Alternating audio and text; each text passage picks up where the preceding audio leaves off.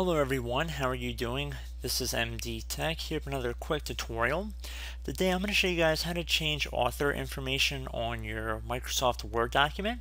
So if you're noticing, if you go underneath the File tab, that there's an author listed here and you want to either delete the existing author and change it to someone else, this tutorial will be for you. So it's going to be pretty straightforward, and all you got to do is just left click on Add an Author button right here. It'll give you the option to add an author.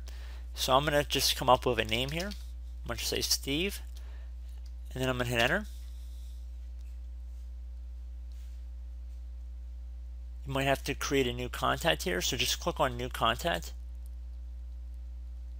And then just type in Steve. You don't have to give that much information if you don't want to. And you can see that a new author has been created. Now, once you've created one author, you can get rid of another one. So if I right click on this author right here, and then I can left click on remove person, we can see that we are left with Steve as the author.